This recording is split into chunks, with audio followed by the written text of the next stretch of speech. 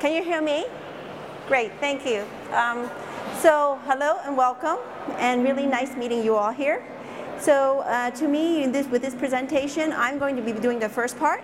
And then we have Jim Bugwadia. He's the CEO of Nirmata. He's going to be doing the demo. So I got the easy part, he gets the hard part.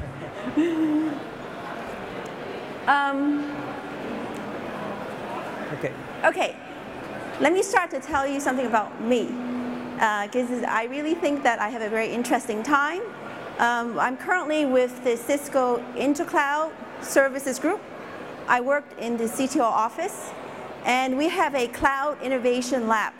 And what I do every day is exactly what Martin talks about, to break things, to build things, to find new puzzles, to find new ISVs, interesting, disruptive ISVs, and try to build new, innovative cloud services and platforms. Three specific research areas that I look into: cloud native, IoT, as well as mobile. Sometimes I take them standalone, sometimes I mix them by pieces, sometimes I mold pieces, and I put them in a pot and I churn them. What you're hearing today, the Intercloud Microservices, is one of the new innovation services that we spent time finding the most innovative ISVs like Nirmata, work with Docker, and then we put 6 to 8 months together, and now we're launching pilot. We want all of you here to try to become the visionaries and the enthusiasts and to tell us feedbacks, because by the time when we do production, we want to be the perfect service for you. Previous to that, I also have a very interesting background. I work in the corporate development group, and what I do is, again, I see what's next. I look for technologies companies, I look for technology trends, and I do technical due diligence. If there's a merger acquisition that you read up in the newspaper the last 2 years, I'm probably part of that. Okay. So today we wanted to talk about microservices, and we wanted to talk about the challenges, why it's important to business, and what are the challenges of microservices that we see the customers are facing. And we want to share with you some 2 or 3 solutions that are really going to help you to move and cross the chasm, because microservices is actually a really new disruption technology, and there's a lot of challenges along the way, and we've already trying to get a chapter in advance. Then Jim is going to do a demo. So let me start off with why microservices is important. Okay, how many of you are application developers? Okay, so it is because right now today, if you're trying to do a software release, it will typically take 8 to 12 weeks time. So that means that if you have one small change, just one small change, maybe a line of code change, it will take 8 to 12 weeks before it will reach the customer. So a lot of overhead, very costly, and very slow. Mostly it's because all your code, whether the change or the not change, are all going to be compiled. It's going to be integrated, and it's going to production. After that, then it's going to go into staging. And therefore, you have always releasing one big monolithic applications every time you make a small change.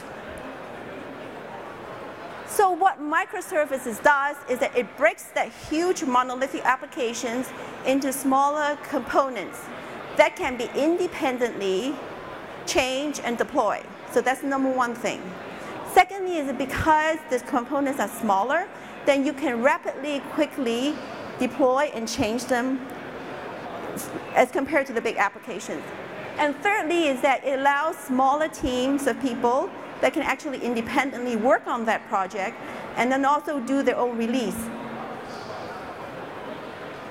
But because microservices inherently requires your big application, single application, broken into many small components, there will be increasing a lot of the operational management of all these subcomponents. So it is actually going to be a new operational complexity challenges that all these microservices projects need to address. So we have 2 specific technologies that are going to be dealing with these challenges. So when you start off with microservices, you may have 1 or 2 microservices. Is very easy. You can build and automate tools and fix it yourself, maybe in the morning and afternoon. But as you scale, the increasing complexity and the amount of overhead. You don't want to spend your whole day, you're going to want to hire a whole team just to manage microservices. This is where we're going to try to find innovation to help you to address that. Innovation number one, Docker. Okay? Everybody here knows and heard about the famous Docker, their container engines, right? So the idea is that you can, using Docker, you can actually create immutable images that you can deploy across different clouds as you choose it. Secondly is that because Docker, the containers are much lighter weight, so you can deploy them much faster, change them much faster than typical VMs. So therefore, containers themselves becomes the standard unit of microservice operations. So that's number one thing, very important to understand the relationship of containers as well as microservices. Secondly, at the end of the day, if you are really going to production and then all your containers are changing, scaling up and down at scale, you don't want to spend all the time hiring people to do this. So Nirmata is a managed microservices service. So therefore, when you finish your application here, as you develop the application, you choose the cloud that you want to deploy your microservices, then you input all those information up into a Nirmata blueprint. The Nirmata from that point on will take care of and take over the management of all your microservices as they scale down, scale to every different cloud. So this is actually the best solutions. Of course, you can create your own automation solution, but this is, for long term, this is the directions that you want it to go. So here is a prize question. Okay, they're ISV co-vendor of 2015. Okay, so 4 options. Is it Docker, Nirmata, both of the above, and none of the above? So anyone that wants to take a shot at it, go ahead. C, correct. All right. So both Docker and Nirmata was chosen to be the Gartner co-vendor of 2015, and they announced it in May. So this is like breaking news for the world here on stage in DevNet. So I'm going to talk about Intercloud microservice. So we now finished the basic of microservices. So what is the value of Intercloud? Because Cisco is actually, the birthplace of Intercloud, ecosystems of cloud. So what is the value added that with the Intercloud that we can bring? And we're going to do a demo. I think today everybody knows that enterprises have many, many clouds. Private clouds, public cloud, they use many different clouds. They're all standalone clouds, right? And there's really no one single cloud that really can serve all the needs of an enterprise. So the idea of the Intercloud is to have a software interface and connections so that you can connect globally all the clouds together and have a single pane of management. And we have a lot of Cisco technologies that use to interconnect all these clouds. So now I'm going to share with you how we're going to mix Intercloud and microservices together. So here what we've shown is we have 2 clouds, a private cloud, a public cloud. You have many, many versions of this. And then with a product, UCS Director, and Jim's going to talk about that more, your admin is going to create your own private cloud. At the same time, he or she will probably create a public cloud of choice and will set up all the interface. So what Nirmata does is that they will create a policy-based blueprint so that the DevOps can now input and define clearly how they want their microservices to be deployed, which cloud, at what policy, what SLA, and then the whole Nirmata managed service is going to take over all the management of microservices as they are launched. So Jim's going to now show a demo of this. Thank you, Vivian. All right, so let's switch over. I'm going to bring up Nirmata, so this is actually UCS Director. Oh, let me make sure we're displaying our screen.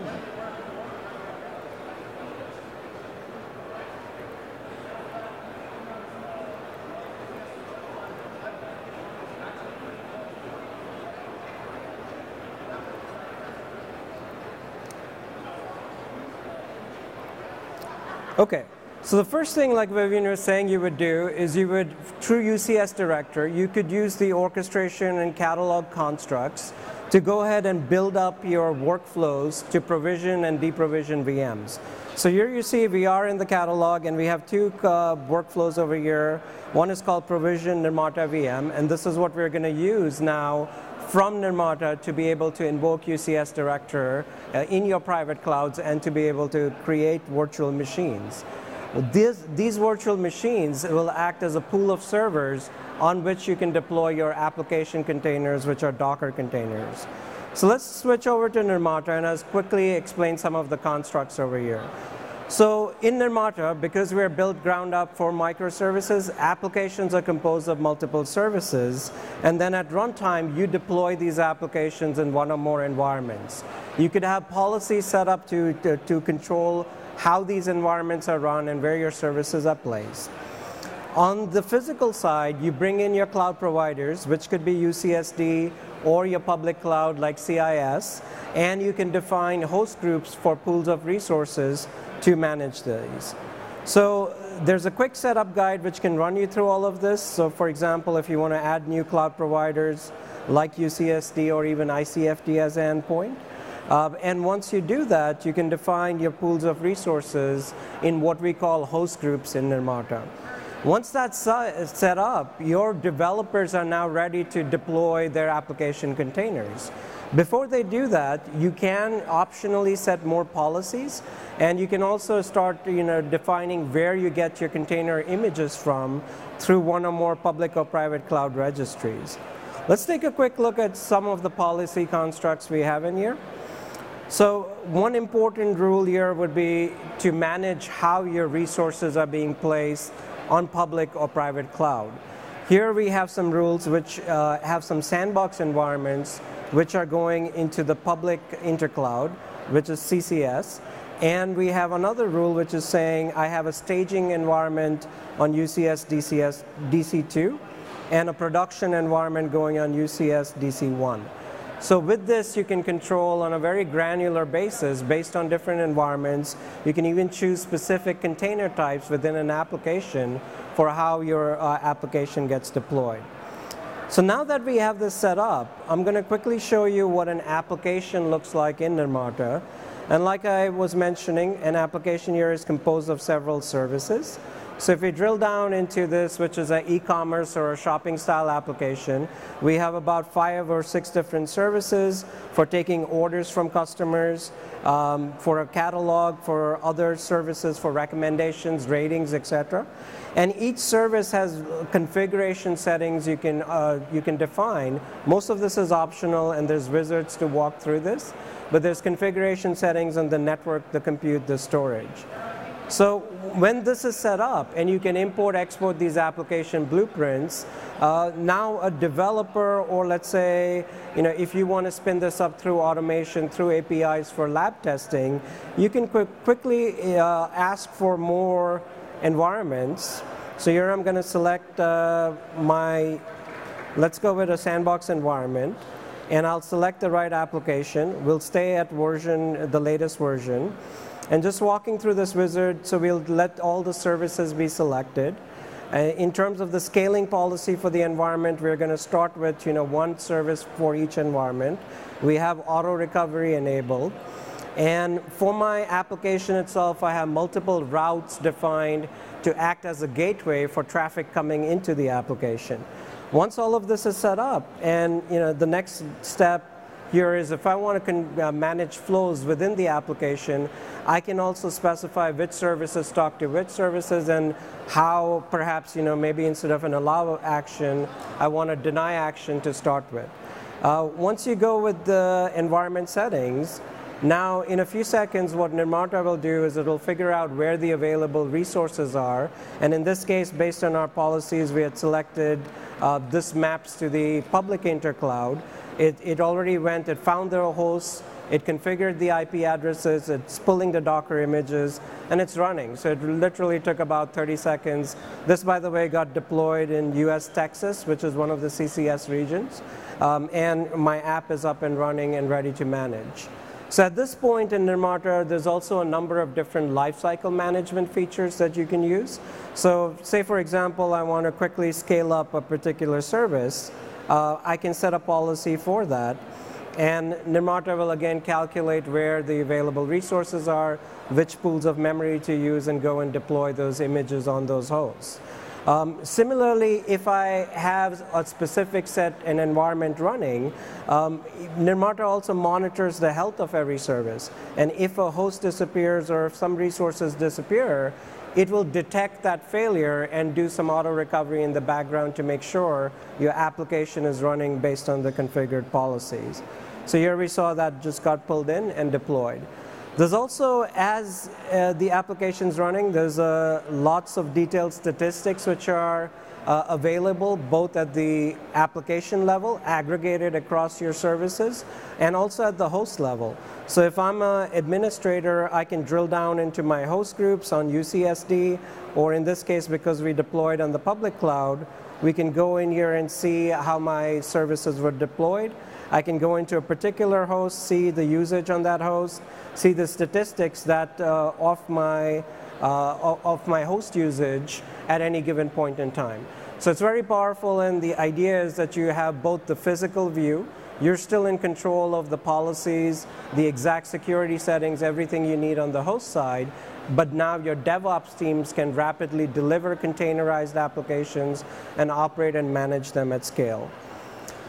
There's lots of other features within the environment itself, especially with, for example, with service discovery, registration, also with the load balancing across your services as your application scales. We also do things like, for example, for any of these, for troubleshooting, if you need to get to the logs, you can just do that through a single click, and we'll connect to the container and pull the logs for you in real time for that particular application. Nirmata also allows you to set up policies so that if you want to fully automate your DevOps pipeline, let's say you want to go from a programmer doing a commit to actually deploying that into your next available environment, testing it through some automation, through your unit testing, and then promoting that to the next environment in your DevOps pipeline. You can do that by setting labels and tags for your Docker images, and also setting up policies in this screen, which is our view of the pipeline over here. So once again, the whole idea is to make it extremely easy for your DevOps teams to be able to operate and manage these type of applications. Everything we saw here through the UI is also possible to do through SDKs and through the APIs. So it's something you can build into your automation pipelines. We're not going to have much time to go into much more details right now, but we do have a full demo running in CloudPod 3. So stop by there and we can show many more details. So quickly to summarize, and I'll go back to where we are, and we'll talk about some of the quick benefits of this solution. So what we just saw is, along with Intercloud, which is the UCSD integration, as well as the OpenStack integration for the public cloud, and Nirmata doing the orchestration and automation, you really get a very powerful solution which goes multi-cloud, as well as gives you the separation of concerns for your next generation applications.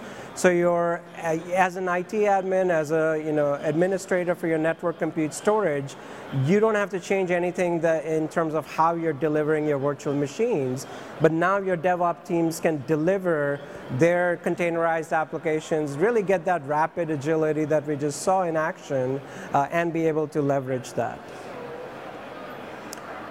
So in summary, like Vivian was explaining, what's driving enterprises to containers as well as microservices is this rapid delivery cycles. Everybody, every business is becoming a digital software-enabled business, and as businesses, try to deliver software faster, these are the types of technologies that we are working with Cisco, our partner, to bring to market.